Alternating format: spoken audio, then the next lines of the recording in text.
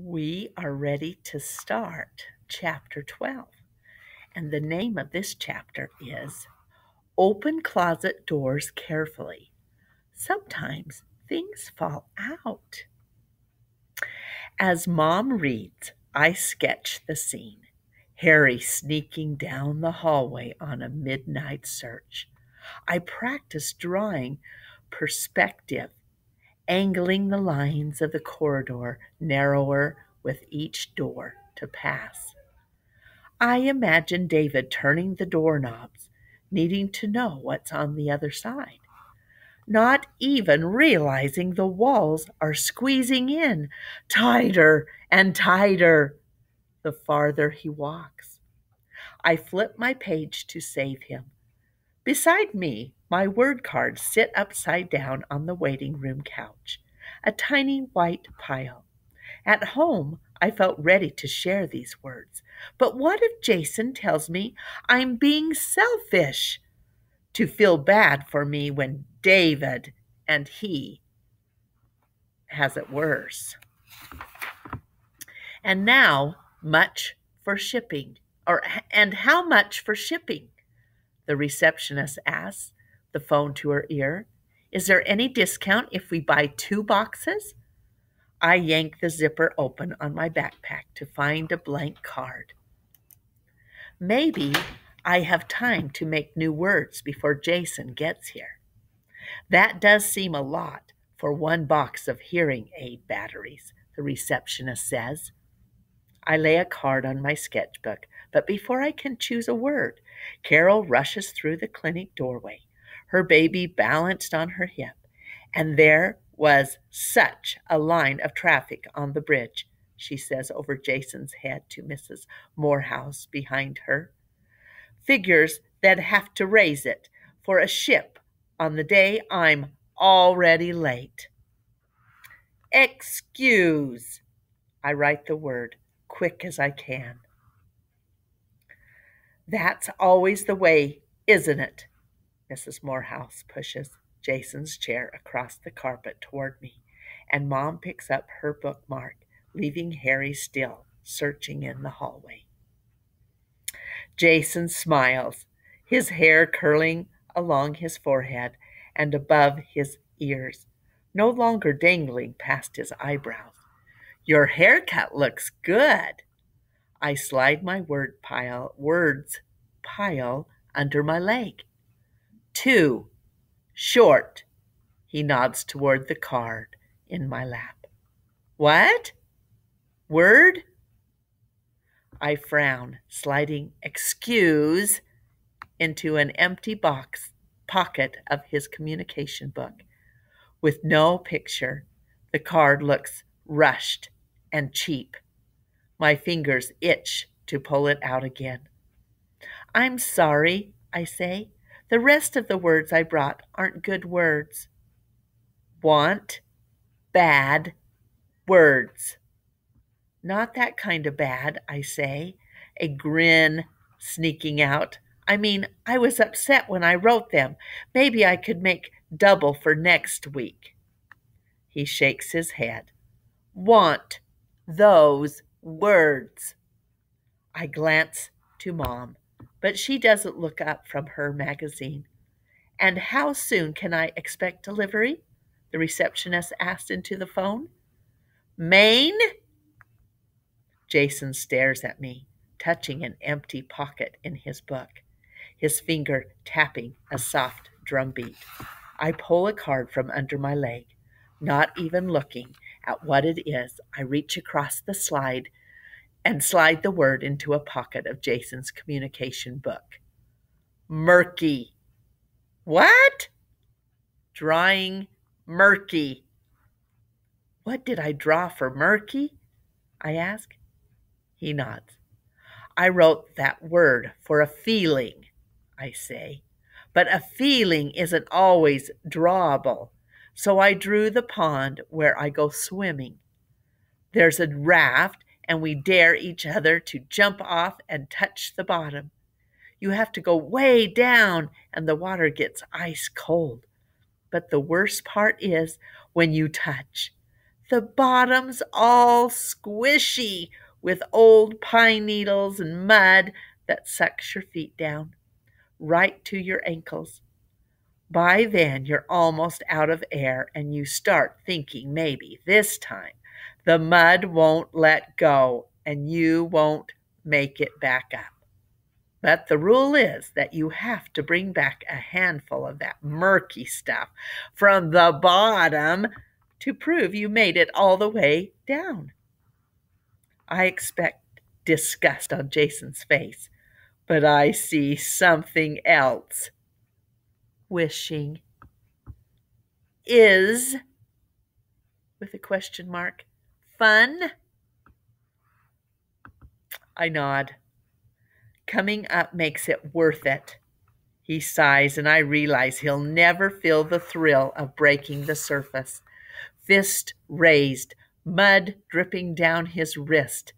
How can someone live a whole life and never feel that? You said you right murky for feeling. Jason taps. What happened? Question mark. I reach down to finger the word cards beside me. You know Christy, my new neighbor I told you about? Well, on Tuesday she came over, which would have been great, except Ryan came with her. He's the boy I can't stand. David wanted some of Ryan's gum, but Ryan teased him and everything was ruined. And the first part, I whisper so Mom can't overhear. David thinks Ryan is his friend. He doesn't understand. Ryan's only making fun of him. I add the words fast. Cruel, tease, embarrassed. And I get stuck making it better when it all goes wrong. Hate, unfair. Beside me, little yellow white sand grains cling to the wheel of Jason's wheelchair. I wipe them away, a few at a time, and watch them disappear, too tiny to see fall. So I felt like that. I touch murky. Stuck at the bottom of the pond, only this time the mud wasn't letting go. Sometimes. James hesitates, his fingers held in the air over his book. I wish die. Oh, don't say that. Mrs. Morehouse startles. What's wrong? I look from Jason's finger on secret to Mrs. Morehouse sitting forward in her chair. He just surprised me, that's all. I flip through his pages to find words. I would miss you. Jason smiles. But why? Wish die. He shrugs. No word. Frustrating. Most. I roll one last sand grain, perfect and sharp, between my finger and thumb. I am, he turns the page in his book and points to, incomplete. No, you're not, but I know what you mean. Sometimes I don't feel whole either. I find an empty pocket for torn. I feel like I'm ripping in half. One half wanting to run away and be a regular person with my friends. But my other half is scared to leave David because he can't make it on his own. Make word, please. I open my backpack and reach for a blank card. What do you need? Leg, go. Very much, fast. Run? He nods, and I scribble the letters, leaning forward, rushing across the top of the card. Jason taps. Sometimes, asleep, I dream I can run. Really? He nods. How does it feel to run? Strong. I struggle for the right words. And fast. And in a weird way, weightless. Like if you could go fast enough, you'd fly. It's an amazing free feeling. I squeeze my toes, imagining the slap of my sneakers on the sidewalk. Is that how it feels in your dreams? No. He looks away from me, his lips pressed together. How could I bring these words to comfort myself when they put that hurt in his face? I could push you around the parking lot really fast, I joke. That'd be close to running. Jason taps. Okay. My smile freezes. Okay? Sure. Why not? Question mark. Out the window, a man in a gray sweatshirt walks down the gift shop steps. A woman opens the door to Elliot's Antiques, and a family comes out of the restaurant, laughing. Between the rows of parked cars, a seagull struts, looking side to side. Because there are cars out there and tourists, I say, and seagulls. You can watch out for car. Jason smiles. Bird will move. I don't think. Tell Mom. I'll be right back. He stops his finger on please. I pull in a shaky breath. Mrs. Morehouse, Jason and I are going out in the parking lot for a few minutes. We're going for a run. I say the last part extra quiet. A what? She looks up from her magazine. A run. I step behind Jason's wheelchair and push. It rolls smoothly, easier than I expected across the carpet. Do you really think this is a good idea? Mrs. Morehouse asks as we pass her. I can't see what Jason taps, but she moves to open the door. Be careful, Catherine. She fixes me with a stern look. I grip the wheelchair handles as we go down the ramp, my muscles tight as rope. My palms feel slick, but I don't dare relax even one finger, afraid he'll roll from me. At the bottom of the ramp, we both let go, a relieved sigh. I turn the wheelchair to face the parking lot. If this gets too wild, lift your hand and I'll know to stop. Okay? Jason nods. Run. I jog, more a fast walk than a run. Jason's head and shoulders shake as I bump him over cracks in the tar. There's so much to watch out for, holes and rocks and sand near the side of the building. I stop beside the dumpster. Sorry, this is such a bouncy ride. Are you sure you want to do this?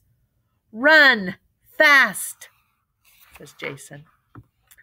I start again, pushing Jason's chair ahead of me. I run past the fire hydrant and around the parking sign, keeping a lookout for cars pulling into or out of the parking lot. Every few feet, I shoot a lightning-quick glance at Jason's hands. He doesn't pick them up, just holds tightly to his communication book. So I make the first turn, running faster. Clouds of seagulls take to the air in front of us, quarreling and shrieking. Running hard now, my feet pound the tar, the flap of seagull wings, as loud as my breath in my ears.